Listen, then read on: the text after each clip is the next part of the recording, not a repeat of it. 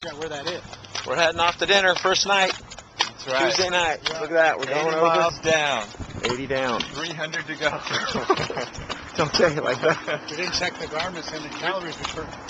Oh, yeah. We burned lots. That would be a good thing to know before we go eat dinner, right? Tomorrow morning they have a continental breakfast in the hotel, so we're going to go down, have pastries, coffee, orange juice, hit the road, and then we're going to have a second.